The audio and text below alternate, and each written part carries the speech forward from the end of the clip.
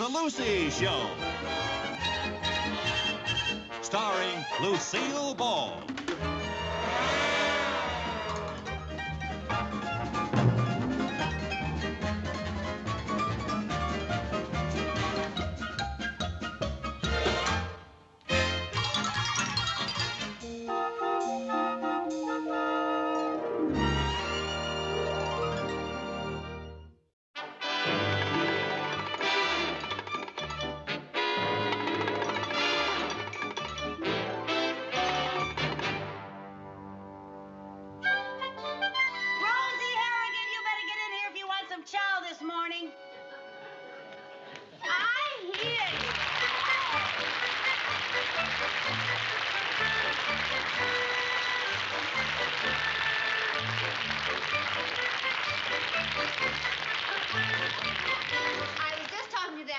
Mailman. I think he likes me. He says I have a cute zip code.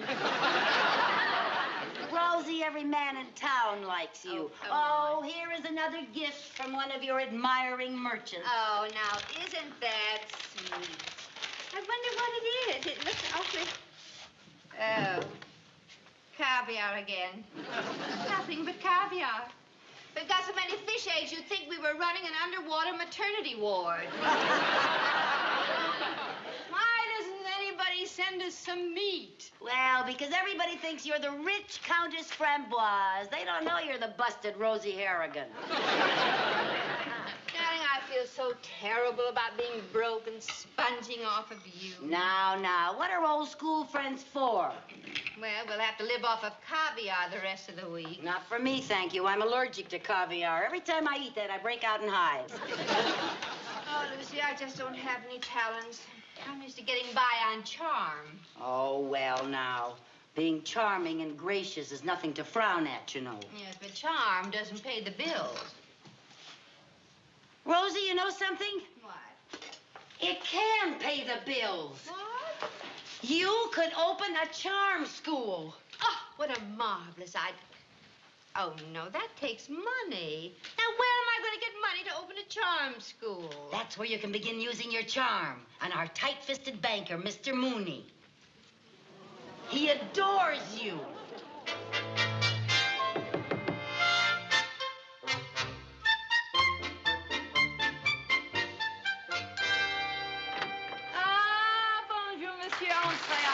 Countess Framboise, I was so excited when you asked me to come over here that I ran all the way. Oh. And I imagine a man of your powerful build can run very fast. Oh, well, I was quite athletic as a youth. Oh, yes, at one time I was supposed to go to the Olympics, but I married Irma that year instead. What a shame. Oh, you are so right. Oh, and you are so amusing. You really? I didn't think it was that. I really... Oh, hi, Mr. Mooney. Oh, hello, Mrs. Carmichael. Are you ready for tea, Countess? Oh, yes. Voulez-vous du thé, monsieur? Hmm? Do you want some tea? Oh, tea. Si. Oui. Right in, thank you very much. Oh, please be seated. Oh, thanks. I've so looked forward to chatting with you. Oh, I'm honored, Countess, honored. You know, you are like a breath of culture here in Danfield. Oh, now, monsieur, vous êtes si séduisant. Oh, I didn't know.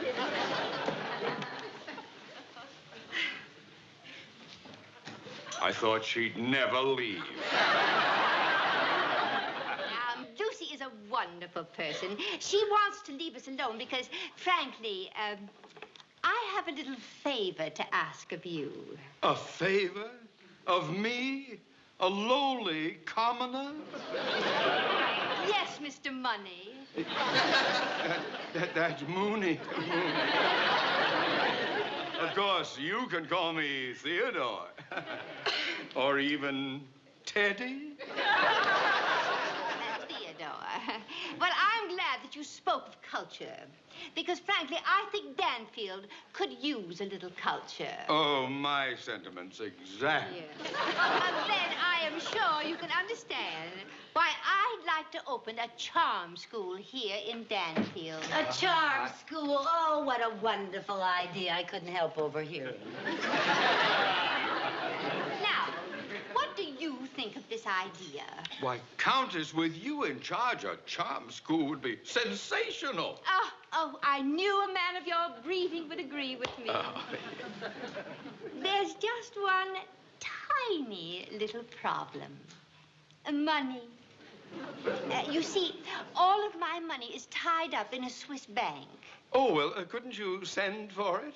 Well, you see, my bank is way up on one of those Alps, and it takes the postman forever to get there. So I thought perhaps your bank... Oh, dear. Oh, Countess, much as it hurts me to say this, my bank is not in a financial position to advance a loan just now. Teddy, I was so counting on you. Counting on Teddy. Yes. Oh, fudge. Wait a minute.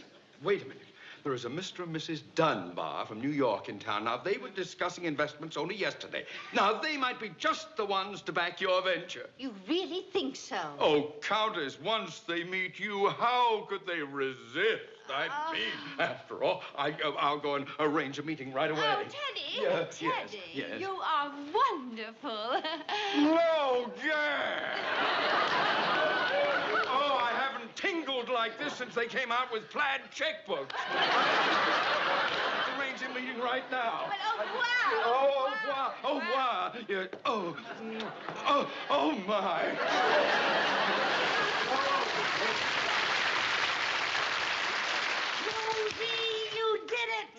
No, I bet the Dunbars won't be as easy to charm as Mr. Mooney. Oh. Now, how am I going to prove to those people that I can make this thing a success? Lucy, I don't know anything about teaching charm. Rosie, I have a plan. Did you see My Fair Lady? Yes. Now listen. So you see, my school here in Danfield would only be a start, Mrs. Dunbar. I'm planning to spread the Countess Framboise charm method all over the world. Well, heaven knows the world needs more charming people. I think it sounds expensive. Quiet, Fred. Pay no attention to my husband. He made all of his money in oil. Crude oil. Yes, indeed. Well, now, as I was saying, all I require is enough capital for this little suite of offices. Well, Countess, I think your charm school sounds fascinating. But why waste it on this place? Everybody in Danfield is so, common. We only come here to visit Fred's relatives. But, my dear, that is the challenge.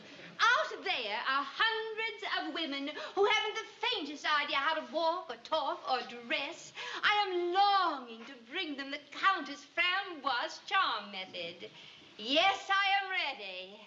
I am ready. Now, if there was only something I could do to prove to you what I am... Wait a minute, woman. We're conducting business here. Go right ahead. Ain't gonna bother me none.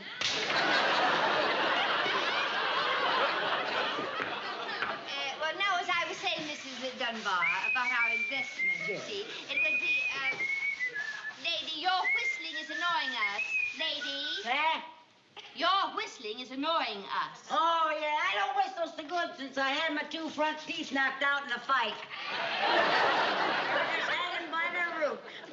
I deplore fighting. Yeah, me too. I got a kick out of it. But now, as to our investment... Well, Countess, before we would dream Hey, of what making time any... is it, fat lady? It's 12 o'clock. Oh, boy, I gotta feed my face. Oh, beat it up. Ooh.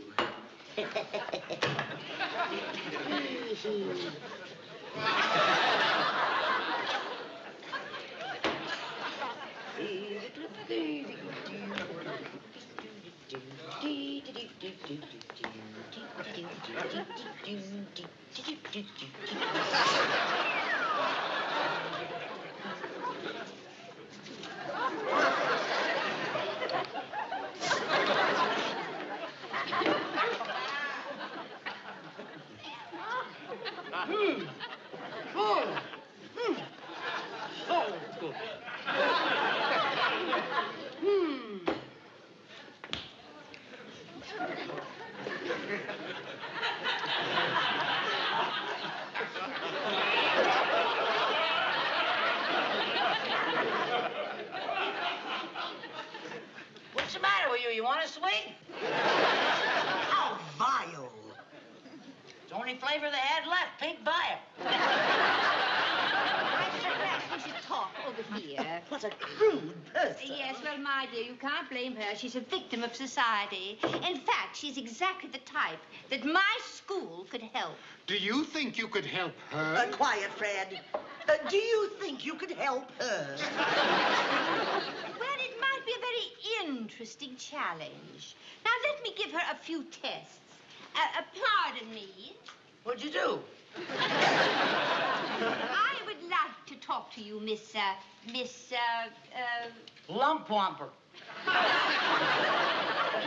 Liza Lumpwamper.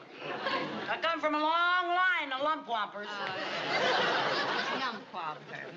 Well, I'd like to play a little game with you, Miss Lumpwamper. Oh, what do you want to play, honey? You got some dice?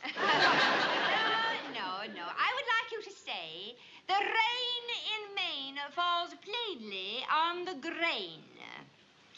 Now, why would you want me to say a stupid thing like that? It ain't even cloudy out. How do you know it's raining in Maine? Now. I was just trying to study your speech habits. Well, I don't have any habits. I just say what comes to my mind.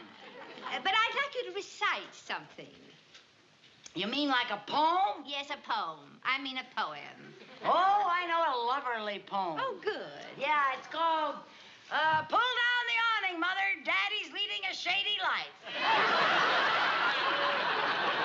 standing in front of the local saloon, and I saw him dancing with him. Oh, the best part's coming. No. Never mind. Now, can you do anything else? Yeah. I can call Hobbs. Oh, that's very good. Come here. Down that. Suey! What a dreadful sound. You wouldn't say that if you was a hog. Countess, I think you'd be wasting your time trying to transform this person. You'll never be a Pygmalion to this Galatea. You watch your language. I'll belt anybody that says I'm one of them. Now, let's calm down. Not till fat lady apologizes. I apologize. Well, that's more like it. You better learn some manners. Why can't you be nice like your son here?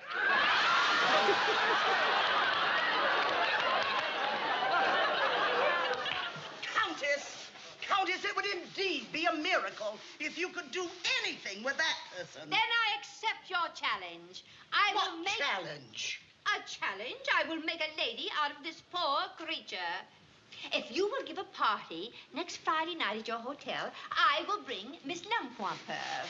Bring her to a party of mine. I give you my royal word that she will be a completely new person. And if my charm method works, will you finance my school? Well, I don't know. Shut up, Fred. We'll do it, Countess. But I don't see how you can make a silk purse out of that sow's ear. That does it, lady. Okay, I'm gonna knock your teeth out. Now. I will take this poor, wretched bit of flotsam and jetsam, battered and buffeted by the stormy sea of life, and I will perform a complete metamorphosis on her. What are you gonna do to who? I shall make a lady out of this dreary, drab, the Raj, this slovenly Slob. slob. Now, I have work to do. If I'm going to perform this miracle, I'll need every minute. Every minute for the next 10 years, I would think. Well, now, my dear, I will see you Friday at your suite, 8 o'clock. Until then, Yes. Countess. Hello. Bye, my friend. Yes. Bye-bye. Abianto. We did it. We did it.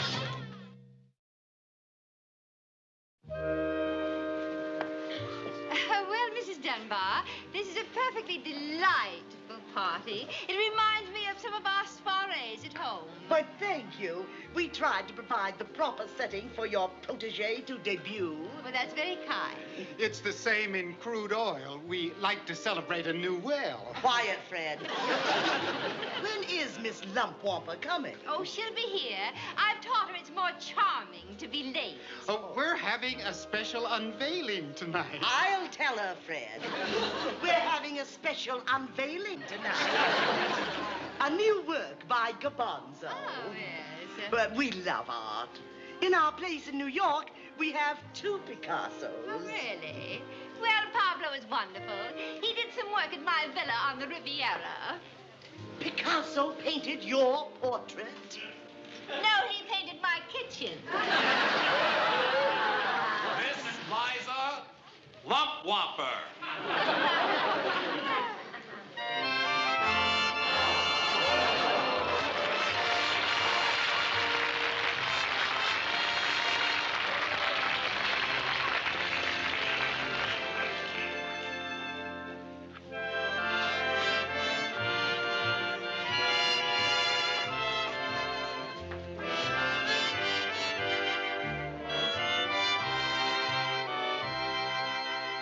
Good evening, Eliza. What do you think of my creation? I think she's beautiful. Quiet, Fred. Well, she doesn't look bad on the surface, but can she talk? Say something, Eliza. The rain in Maine falls plainly on the grain. That was very good, my dear. Now mingle with the guests. A tout à l'heure. See you later, fat lady.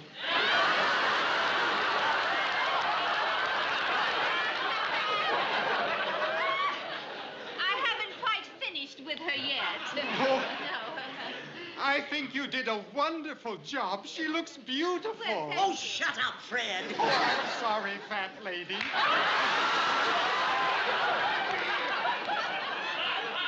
Countess, I'd like to have you meet some of our Well, other thank you guests. very much. Thank you. That's very kind. Excuse me, Miss Lumpwamper. Yes, Mr. Dunbar. I thought you might like to try some of these. Oh, thank you. Isn't that nice of you? Oh, my, they're delicious. Well, you look pretty delicious, too, Miss Lumpwamper. Oh, Fred. Yes, I've never seen such a change in a person in my life. Why, it's like a beautiful butterfly emerging from a cocoon. Fred, what a very nice thing to say. And you know, I think it's the first time I've ever heard you finish a complete sentence. It felt so good. What you mean? Oh, Fred, you're so nice. These are delicious. Oh, well, I'll bring you some more. Oh, would you? Yeah. Oh, I'd appreciate that so much. Oh, they're just wonderful. I'll be right back. Hurry back. Lucy, do you know what you're doing? Yes, I'm getting along with Fred very well. I think I've got him hooked. No, you're eating those canapes. Yes, I know. But I'm eating them very daintily. I have my pinky out. I thought you said you were allergic to caviar. Oh, I am. I can't stand caviar. I get hives. That's caviar. I didn't notice. Well, Oh, what am I going to do? well, if I know hives, you're going to itch. Oh, I know I'm going to itch. Yes, I know. But if you're going to scratch, scratch daintily and leave the pinky out.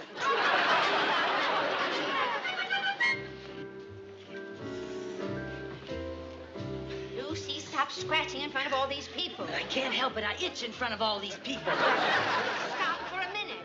Oh dear. Here comes that Mrs. Balance. Let's get out here. Come on. Oh, Countess. Countess. Yes, my dear. Countess, my husband and I are going to France next month, and we would love to see your chateau. Oh. How do we get there? Well, it's rather difficult to explain. That means you take the boat train from Le Havre to Paris, then you go south to Marseille, then up to Lyon. Why don't you draw a map? A map? Yes, right here. Oh, yes. Oh, that's a marvelous idea that I can explain here, yes. Well, now, you take the boat train from Le Havre to Paris. Oh. Now, while you're in Paris, I would suggest that you see the Eiffel Tower. Oh, it's higher. It is. Very tall, and it has a very broad base. Yeah. Very broad base. Now, don't get it confused with the Arc de Triomphe, which is shaped like this. Oh, you should see both of them, though. Well, once you've left Paris, you go straight to Marseille. Oh. Yes.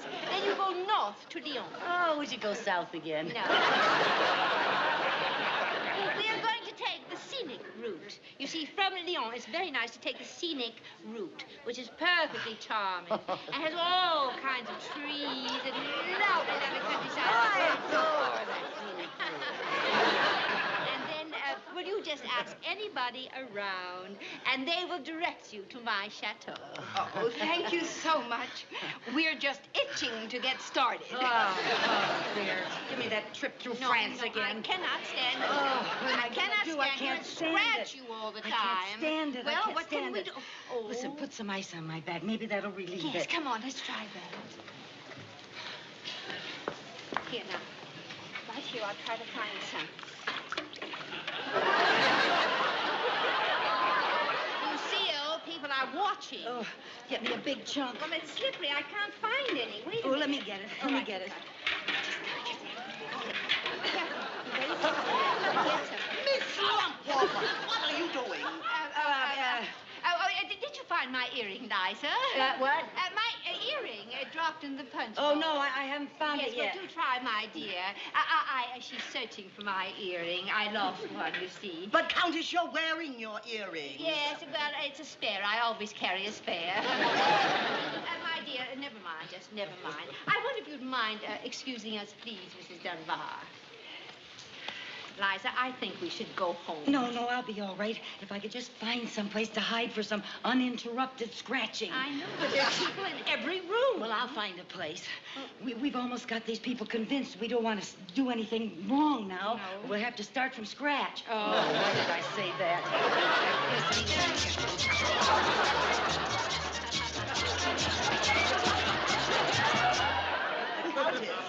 Countess. Yes, my dear. Where is Miss Lumpwalker? Well, I'm not sure. I think she's around here somewhere. Well, it's time to unveil the statue. Oh, dear. Well, Attention, everybody! Everybody! Gather round, everybody. It's unveiling time. The new work by that great futuristic sculptor, Gabanzo.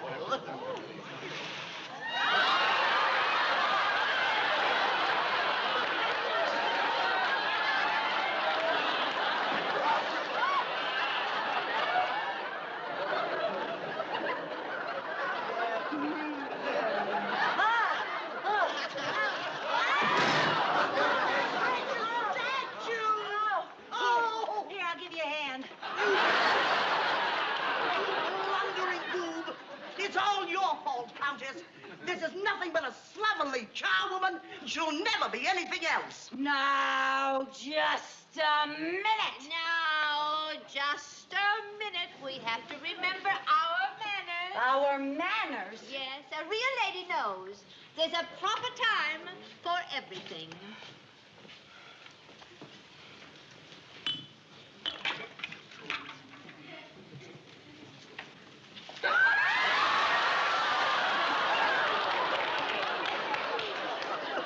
And that was the proper time for that.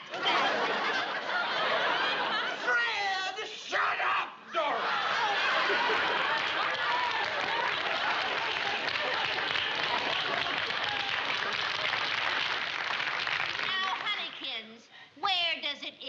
Right at the base of the Eiffel Tower. Oh.